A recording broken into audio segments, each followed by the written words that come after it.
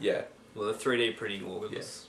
Yeah. Yeah, the whole idea of having more organs than bodies. How great is that? Like, you know, organs that are waiting for a body. I mean, like, he's all about embodiment, isn't he? Like, more users than there are bodies. At that point, that's when you become a car. You just, any part breaks down, you replace it. Yeah. You print it out and you replace it. I love that. Yeah. And there's no rejection of the organ, because you're not like getting a donor organ. It's printed just for you. It's yours. They're doing my honest project and that's still quite a long way off. Yeah. Damn it, you scientists, hurry up and make this shit happen. Oh, yeah. Okay, is this the last guy? This is the last guy, Okay. James Excellent. Thomas. Sweet. Alright, so That's pretty cool. these talks will be put up online. I hope. I don't know when the videos will be up. Yeah, Yeah. but We'll link it to when it's there. they will be up. But I think in terms of Singularity presentations, I think probably the one that best summarised it, especially for a person that might not be coming in with the background, was one by James Newton Thomas, and he's got a background sort of in trying to automate machines used in mining, using like a neural net AI. Mm-hmm. And yeah, so he's got a background in AI, and he basically was just talking about how AI is actually very much possible. Like, he's very optimistic about AI being possible very soon, based upon current trends in technology. Yeah. So like I suppose, you know, Tristan had a couple of problems with Hugo, because Hugo de Garis, sorry, because you know, he didn't quite argue from the trends. Like he sort of had a lot of assumptions that he didn't express explicitly, and you know, he would say a lot of things. I'm sure if he had more time he would have, but just as the presentation was, he didn't necessarily do that. Whereas with James Newton Thomas, you know, he went from like the classic stuff, from Moore's law and all the other stuff. And James, I could agree with pretty much everything there. Yeah. That he was very in the logically, industry, he was there, he was someone that I would love to have a few beers with and pick his mind. Great guy, very down to earth. No, he did not make any grandiose announcements. He did not make anything crazy. Actually, he explicitly said that hype destroys the movement. Yes, So, well, there we go, yeah. He was very down to earth, and that's why I really liked him. It was kind of cool that you could extrapolate a little bit, but he didn't extrapolate many years in the future. He just said, just a few. Just based off what the trends are going, you can do this, this. He brought up two relevant things actually. Like he was arguing by the notion of tipping points. Like, you've got to pick your tipping points right. But the tipping point that he chose, and I thought it was pretty interesting, was the price of computation relative to a child. That was so great. he says that right now, like, computation about that before. is cheaper than it is to have a child in the developed world. I mean, $500,000 for you know, a child in the developed world versus a 1.2 petaflop, you know, computer. I mean, come on. Had either of you guys thought about that before? Actually applying the computational power of a kid to the price? I mean, that's great. I'd never considered that before. He brought it up. It was like, holy shit, we have actually crossed a massive thing here. That it is cheaper to buy a computer that would have more computational power than a kid. That's so, what the fuck? Why have children? Because they're cuddly. Yeah. They're cuddly and you can throw them. You can mortalize. Yeah. Mortify them. Anyway, aside from I thought it was a good barrier, yeah. Children, awesome. You do not need, and the other big thing that he brought up is that you do not need everything for function. Like, you do not necessarily need a computer that is as powerful as a human brain to emulate or even replace a lot of the functions. We can still outsource our decision making to computers if they are not necessarily to our theoretical level. Though these numbers are really rubbly. Like, whenever somebody estimated our... Again to the hive mind, again to the intelligence emerging from the internet, why not just have most of the applications you need just outsourced to the internet, get them to do the bits and pieces?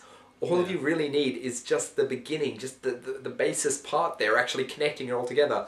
Whatever connects it all together is going to be the AI. We're gonna actually try and maybe write up a proper, like, academic, if we can, journal to try and push our point across. Yeah. It'd be cool to just articulate our view in some way, but I don't know how accurate it'd be. Because the AI community is not really, they're following a different path that we don't agree with. Anyway. Well, I'm not sure. James. Just a very small subset of the AI community that was in attendance at the conference seemed to argue against emergence, because emergence was not a concept that was brought up all too often. Consciousness and intelligence is an emergence. That is one perspective. Just remember that the field of neuroscience is way open right now. Yeah, well, they don't. There's no set science yet. So. And emergence is a very rubbery term as well. Like magic. Yeah. Jeez, Bruce. Which is, yeah. Kevin B. Corb's epic takedown of Bruce's, of Nathan's, ideology. Magic. So what else did the guy say? James. James Newton Thomas. I think that's pretty much it. Oh yeah, fiber optics across the planet are faster than the corpus callosum. Yeah. Yeah. That's pretty cool. Yeah. And Australia's getting fiber optics, so... Who's the big guy to talk about with that? The one machine dude, Kevin Kelly? Yeah, he really extrapolated upon that, yeah. And one thing that I thought was pretty cool as well, that he was saying that our brain, with the amount of connections we have, we're still more efficient energy-wise. 30 watt is all it really takes. Like a light bulb going non-stop is all we require for our brain, whereas the computers now require a little bit more. Quite a lot more. Actually, we should stop our research from climate change. Yeah, I know. They're destroying the world, man. Destroying the world.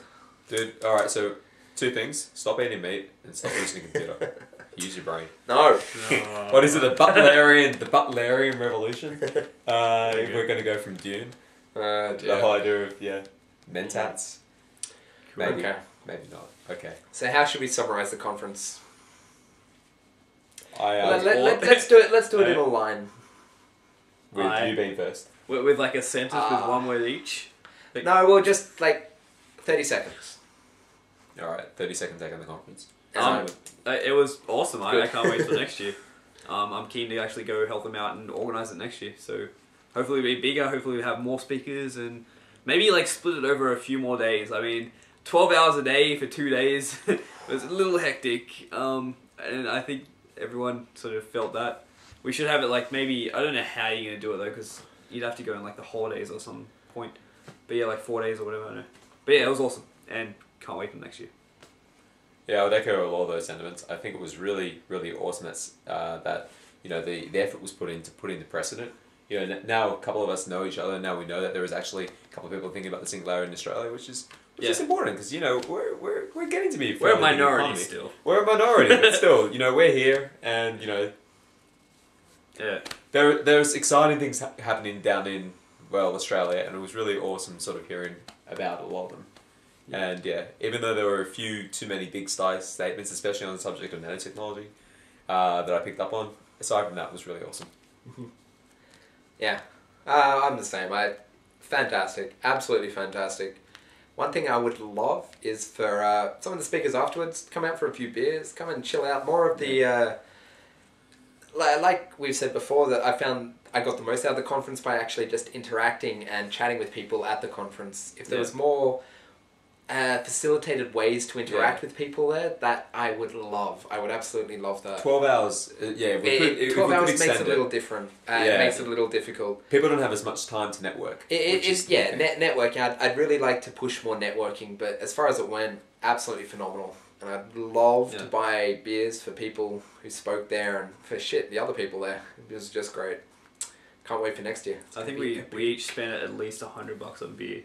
Over the weekend, didn't we? Yes. Probably. They're expensive down there. We didn't buy 3 cases each and drink it, I think. They weren't that expensive, but they weren't that expensive. There was a lot of beer. There was drunk that night. Yeah. Anyway, it was good fun. Lots of fun. Cool. This has been a HIVE45 PLUS. Plus, yeah. Well, sort of. So it's been great. I'm Tristan Grace. I'm Geoffrey Pidcock. I'm Nathan Waters. Catch you next time. Guys next week. Stay classy. Awesome. Gotcha.